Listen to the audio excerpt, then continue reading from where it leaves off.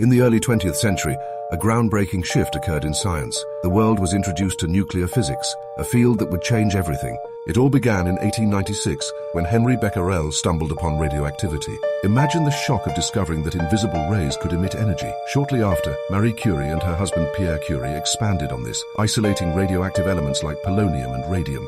Their work revealed the astonishing power hidden within atoms. Then, in 1911, Ernest Rutherford shattered previous notions by proposing the nuclear model of the atom. He showed that atoms have a dense nucleus surrounded by electrons. This was revolutionary, but the excitement didn't stop there. In the 1930s, fission was discovered by Lise Meitner and Otto Hahn. The realization that splitting an atom could release immense energy was both thrilling and terrifying. By the 1940s, nuclear physics had entered a new era. The Manhattan Project led to the creation of atomic bombs, forever altering warfare and international relations. The legacy of nuclear physics continues to spark debates about energy, safety, and ethics. What does the future hold for this powerful science?